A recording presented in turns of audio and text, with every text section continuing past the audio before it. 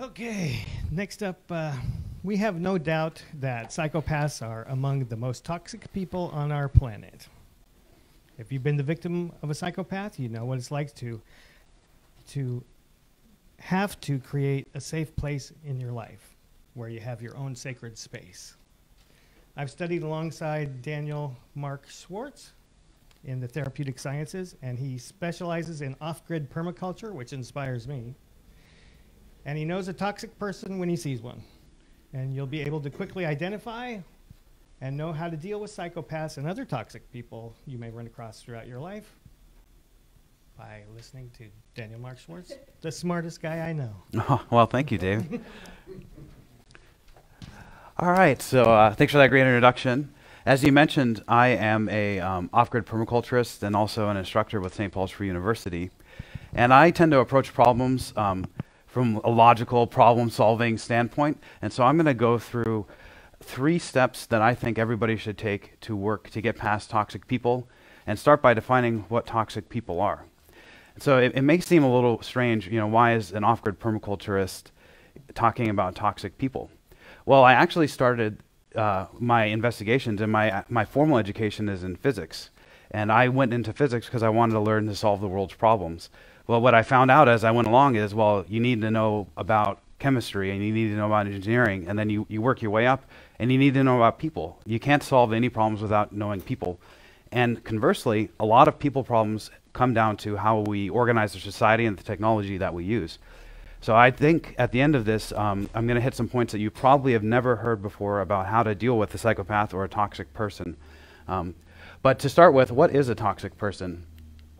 So I think all of us have, if I can get this to go, all of us have experienced a toxic person before.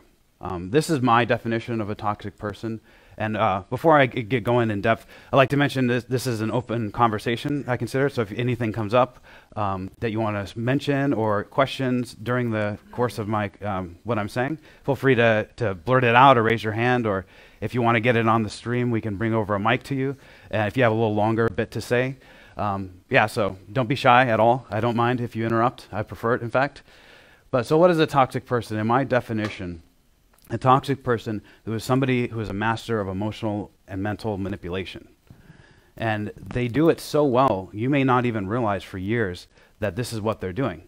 But you can tell a number of different ways, but one of the ways is you feel emotionally drained around them, because they are essentially leeches in a way. And it's not to disparage them necessarily, but the way that they act is they're trying to get something out of you, and it tends to make you feel bad after being around it. They want you to be completely dependent on them for approval, for friendship, for everything, because they want to control you. And they want to control you at the deepest possible level that they can. On this converse side, they do not want to take responsibility for what they do. Right? Everything they do is your fault. So they want complete control over you without having any control over themselves. So where do you find these people? Well, everywhere. Friends, it may take a year, it may take longer for them to really fully expose themselves, especially if you're not trained or if you haven't had the experience to see what what their standpoint is, what they're coming from.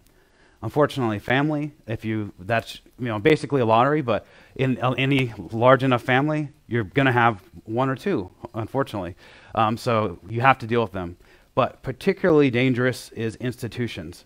And this is because psychopaths want control, and they love to go to places where they can get control. And this is places where there are vulnerable people.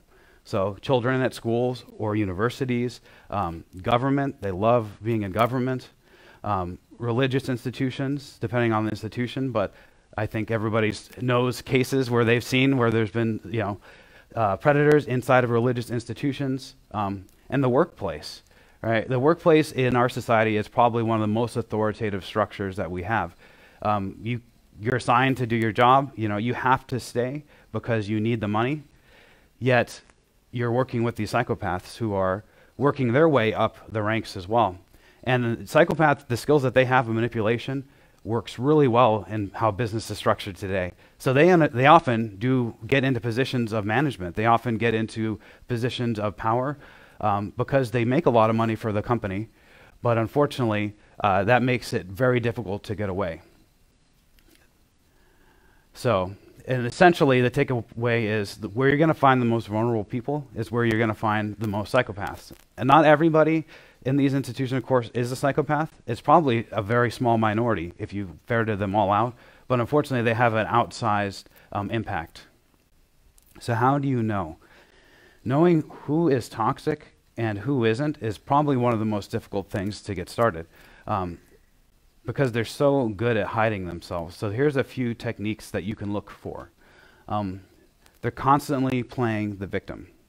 All right. I don't know if anybody can think of a situation where this has happened, but they can somehow turn everything that you do into a direct attack against them. They're constantly trying to control, and they generally work, if they can't get major control over somebody, they'll start with minor things. So don't sit that way. I don't like when you use my stapler. Write it in blue ink. I don't like, purple ink, whatever it is. They take the littlest minuscule things and they build it up and up and up until it becomes every aspect of your life if they can. And they back this up with being judgmental. So they will put a disparagement on what you're doing in a way to control you. So, oh, that doesn't look good, or why would you wear that? At the same time, they're extremely jealous of people around them who they think are being more successful, have more love. And so that is, in my experience, one of the easiest ways that you can find them. They'll be jealous over things that no normal person would even think to be jealous of, right? So if somebody just says something about them being, why do they get to sit over there? But it's really just everyone sits where they want. That is a great sign that you're dealing with a toxic person or potentially a psychopath. And complaining. Yes? One of my friends says they're entitled victims. Entitled victims. Yeah, that's a great way to put it. They're entitled victims. Mm-hmm. Do you have any examples of that you can think of? An entitled victim? Yeah. Like to help people, it's hard to think of things on the fly, but if you have an experience with one. Because I'm so victimized, I'm entitled to special treatment. Mm-hmm. Perfect. I mean, yeah. So they'll play victim, but being that victim entitles them to special treatment. That's right. So they're parlaying their victimhood into a way that they can gain control over you.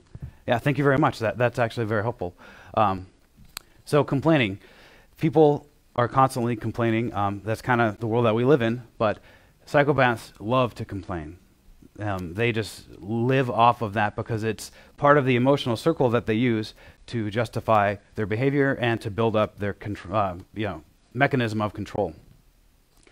So the biggest way, or the biggest danger of psychopaths, as she was saying, is that they turn their problems into your problems.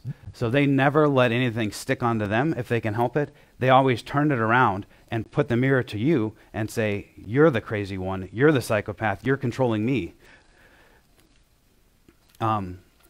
So these are the games that psychopaths are going to play. And you're going to see it all the time in so many different varieties, but these are three really common, let's say strategies that they use. Blame game. So they are going to play the game where they try to assign blame, and whoever their victim is the one being blamed for it.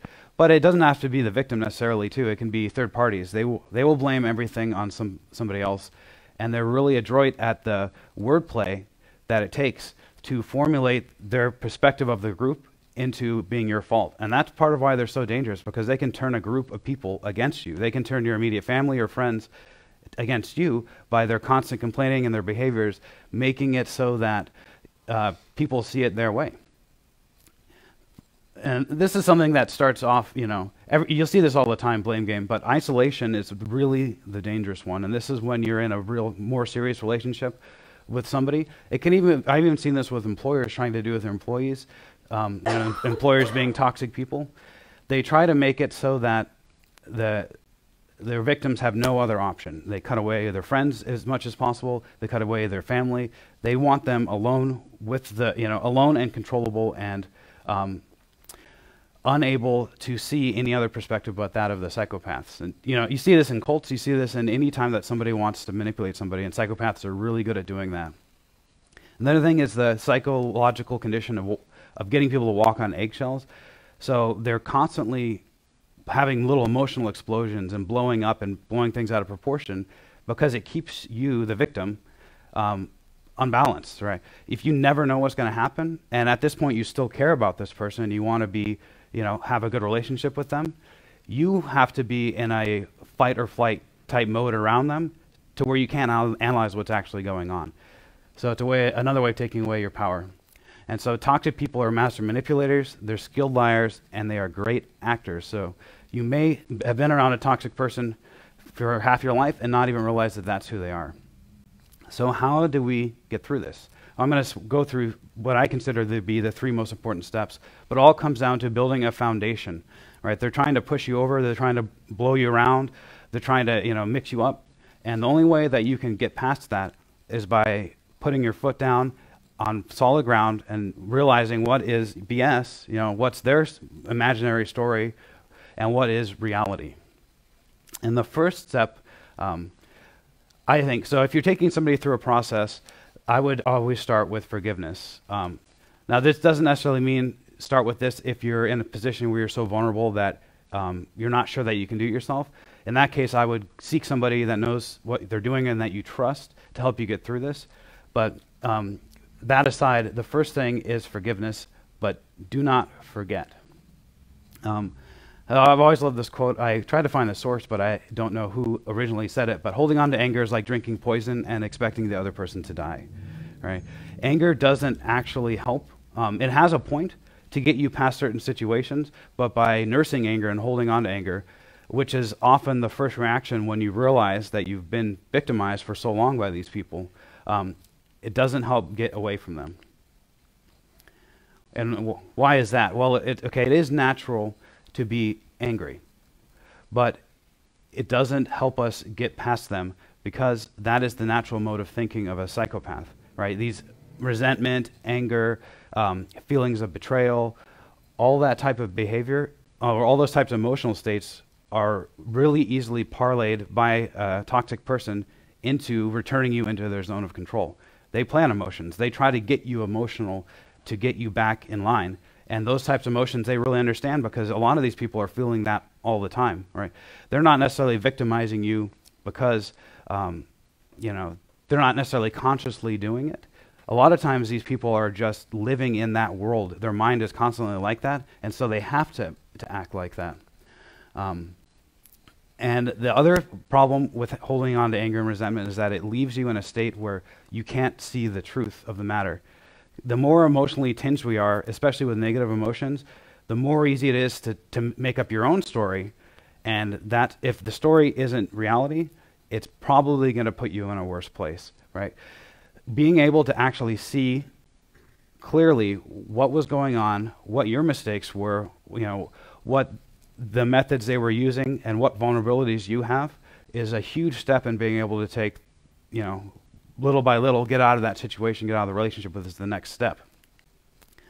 And the other thing is compassion is power, right? If you walk into a situation, let's say you work with a psychopath or you work with a toxic person and you have to deal with them, right? Your livelihood depends on it. You're not in a position where you could go somewhere else at this time. How do you deal with that? Well, by being compassionate for them, understanding that everybody has a life story, and they are living their own truth.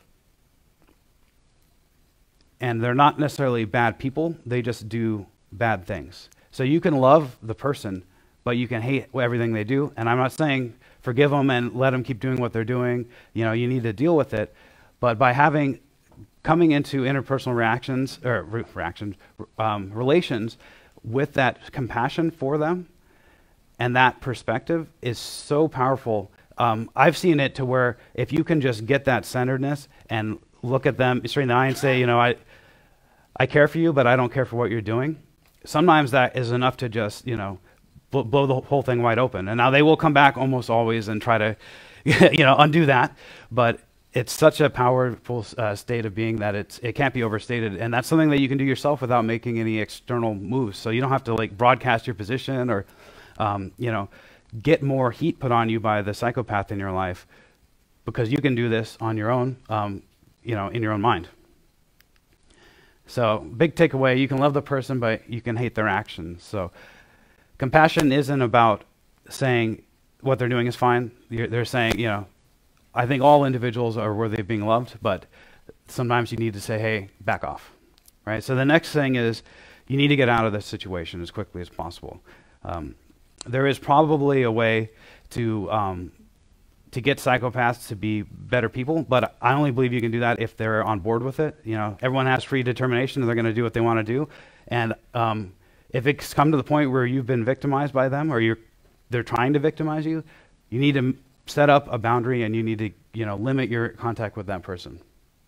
So the most important thing about getting a toxic person out of your life is setting boundaries, right?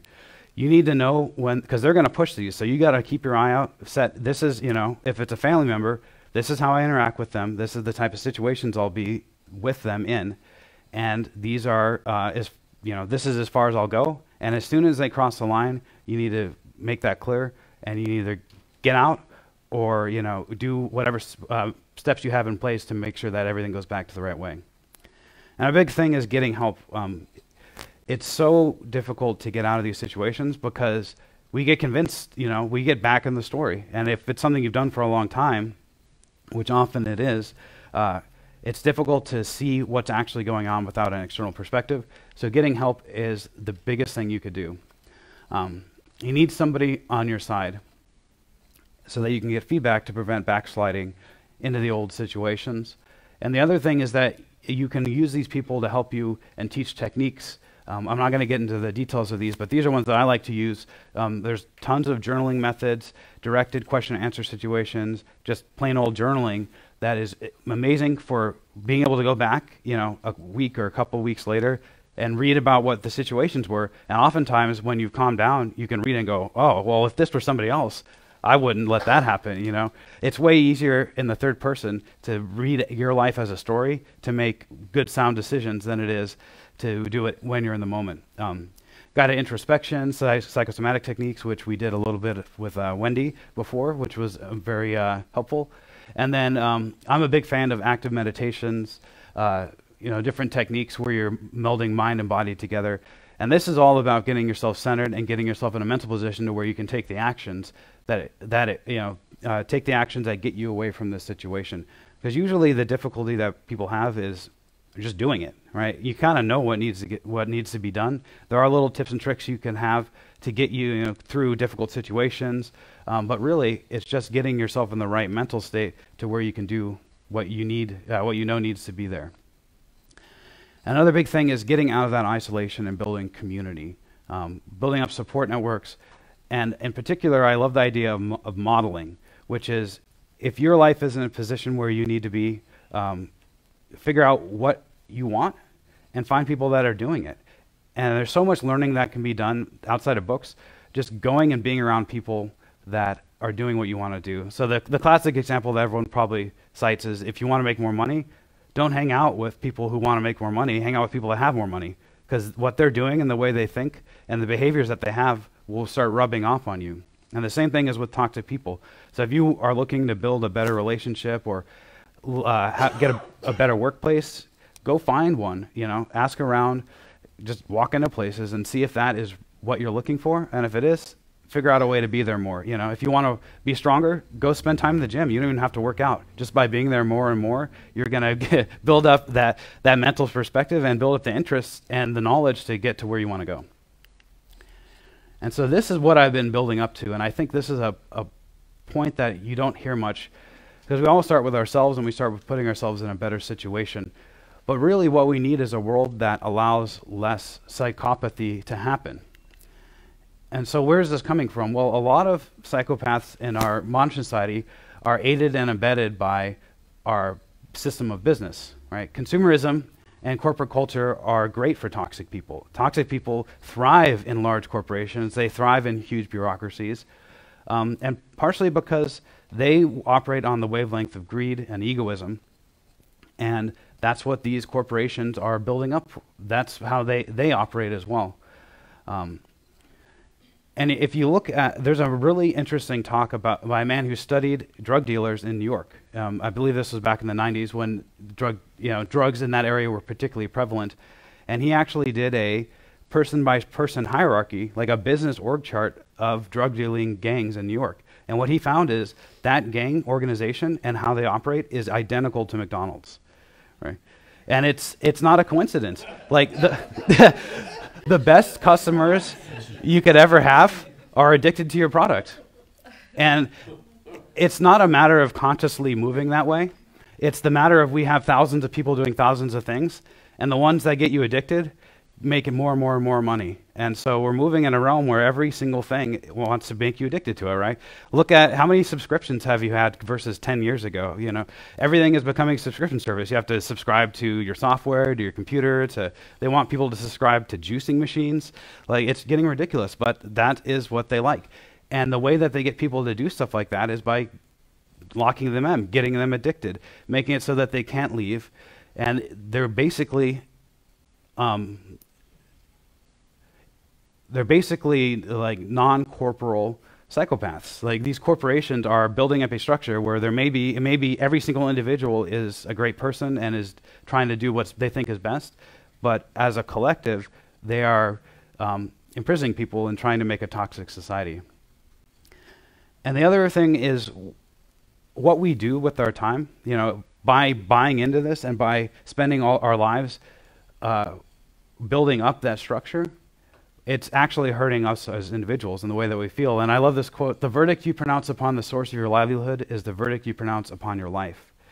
So it's very difficult to say, I'm a great person, I'm doing what I need to do, except, you know, when I go to work, I, you know, sell really bad used cars or something. Now, that's a really easy example, but the problem is we may be just going to work and pushing papers through an office, or, you know, doing things that actually seem to help people.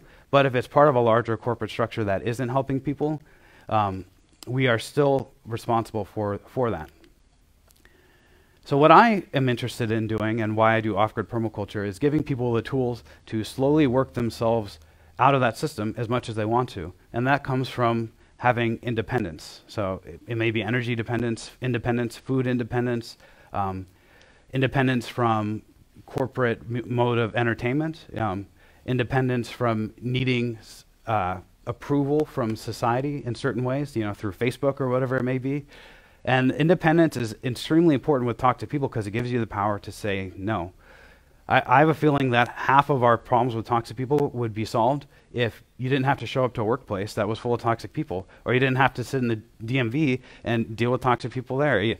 If the more that we can get away from this, the better off we're going to be. And I like to start with the basics, right?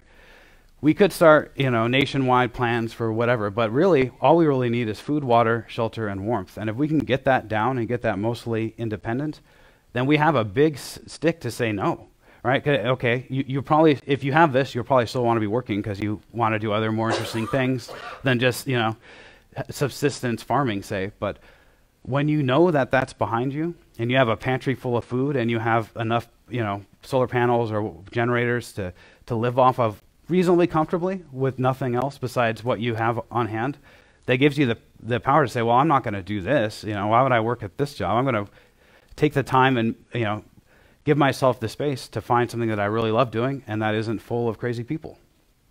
So, yeah. So, how do you do this, though? Yeah. Well, the biggest and easiest thing to do is to downsize, right?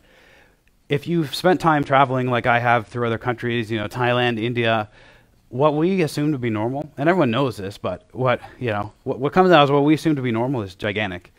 And if you just took the time, you know, I challenge everybody to take a vacation or, you know, 30 days off if you can, and find a place that you can live tiny and just downsize and see how much you can go without. Or another really interesting way of doing this is actually just taking everything you haven't used in the last 2 months, say, that isn't like a very seasonal item, and just put it in a box and put it in a storage unit, and then let it sit for another 2 or 3 months, and then go through and realize how much stuff you didn't even care wasn't there. And if we can get rid of this stuff, one, will reduce our expenses, but two, we can significantly decrease our rent and utility expenses. You know, smaller structures are way more efficient, just naturally. And also, we can even use other methods, which I'm working on my website, to beef that up to where it's possible that you could spend almost nothing on the way that you live. as opposed to spending, what was it, average is around half of your income on rent and utilities. So that gives you a lot. What if your income was essentially doubled? Wouldn't that give you the choices to get away from toxic people? Food, right? It grows on trees. So there's no reason why we have to be beholden to a large-scale, environmentally destructive industrial farming system when it just grows out of the ground. All we need to do is take the time and have the knowledge to learn how to do it. And we're in a really interesting place as a society now because of internet technology. There's more and more techniques coming out, and we have the power to regionally spread ideas that were never spreadable before. As a distributed consciousness of people working together and each person finding a little tidbit here and a little tidbit there, we can easily double or triple the amount of food that is possible to grow in a small plot of land. I've followed a couple of different examples. There are people living entirely off of quarter-acre lots with 6-member families. Right? It's doable even in a city, and it's especially around here. We have a great environment for growing. It could be better for certain things, but we definitely have what it takes to grow all of our food. And I've seen national level research done by the government that they, according to the numbers that they ran, it's possible in the United States to grow 90% of all of our food within 50 miles of where we live. So off-grid energy, it's there. We can get it now. In the last 10 years, it is reasonably priced, doable, but you have to be proactive. Elon Musk is not going to come to your house and give you energy independence. He will go to your house and install some solar panels for free, right? And then you pay him every month, and then if you want to get it out, you have to pay him several $1,000s. Right? That's locking you in. There's no corporation, there's no government that's going to come and give you independence because they don't want you to be independent. They want to have control over you because that ensures that their organization and their personal livelihood will survive. Off-grid energy, of course, is environmentally friendly because if you're producing all your energy from the place that you live, then you're not polluting because otherwise you'd realize it and stop. Yeah. And then it gives you that security to know that I have everything that I need, and there's nobody that can come and take it away from me, and therefore you're in a super powerful position to say to the people around you that don't need to be around you, step back. And probably the most exciting thing about this is the ability for people to follow their passion and grow into what they want to be. And I see there's so much, so many people doing jobs that are kind of meaningless and they don't really like, but it pays the bills. What if you followed your passion, right? What if what you did every day, there's going to be work, there's going to be hard times. What if you did every day was something that you felt super drawn to and you wanted to make a contribution? Like the difference between somebody that's super engaged in what they're doing and the like creativity and excitement that they have and the things that come out of it between the average office person that I've worked next to that just shows up barely on time, sits down, does barely enough, takes an early lunch, there's so much human potential that's there. And so the society that we are growing into has the potential to be 100 times better than we even thought was possible because there's so many creative minds that aren't being engaged at all. So, and it's great, of course, from the standpoint of developing your own community because you're essentially your own boss. I think we're moving towards a social structure to where we're increasingly becoming essentially contractors or freely associating individuals. To where if you have you're working with somebody that isn't doing it for you or isn't on the same wavelength as you or is actively trying to manipulate you, well, then, you don't renew that contract. That deal is over. You're now your new boss. You only work with people that you want. And by using off-grid techniques that I discuss in my courses as far as how to set up your own income and to build up your own infrastructure, you get to be close to family. There's a great video that I shared on my YouTube with a comedian, but he wakes up early in the morning and he's looking around and he says, it's 5 a.m. and I'm already at work, right? you cut the commute out and cut out all that extra stuff, but be there with your family. There's a whole nother discussion and topic about this, but we're in a society where, parents are absent. Children don't have their parents around. We're not spending hardly any time with our families, and when we do, family time is watching Netflix or going to a movie. And what I would rather see, and what I think is possible for us to do, is family time where we're actively producing the food that we eat and learning about the world and developing a new family structure that is far beyond anything that we've had in the past. And good families are the best way, especially when you have two parents that are there active in the children's lives, is proven to be the best way to produce well-adjusted children and maybe stem the tide of psychopaths in the future, or at least toxic people. So how do you do this? Well, take steps to learn. Learn a little bit here, learn a little bit there. I'm not asking you to cut the lease on your house and move out today, or the end of the month. All you need to do is little by little plant a garden, maybe even just a few pots if you don't have a yard. Put up a few solar panels, get your hands on it. So anyway, that's what I'm all about. This has been Overcoming Toxic People.